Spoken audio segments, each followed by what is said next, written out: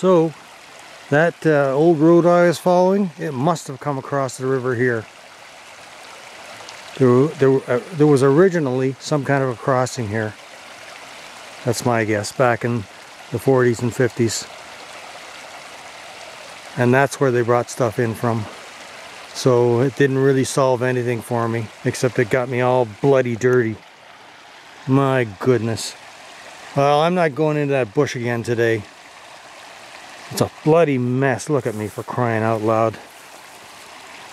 I was kind of thinking that that road might have taken me somewhere over by the crossing up there, but it didn't.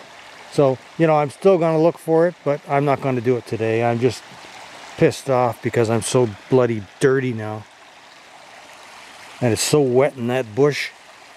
Oh my goodness. I'm just going to go back across here for today. It's, you know, I may not even get to do this before winter hits, because we're very close to winter now.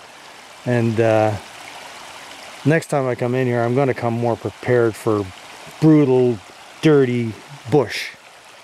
I dressed up all nice today, and I didn't think it was going to be that bad. Now I've got to go home and change.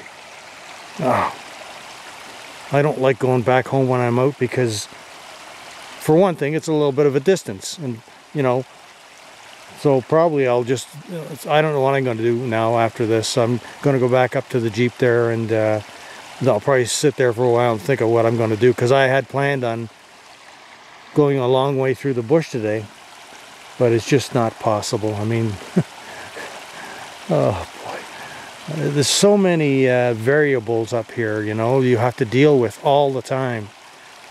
If it's summer, it could be brutal heat and humidity, you know, and this fall it's been so-so. There have been times it was really good, and there have been times where it's not so good. And I'm not even going to try to explain it, because you just have to be here to understand. Yeah, so I'm going to go back across the river here and get out of here. And I'll probably go a little farther north and do a hike or something. Let's go.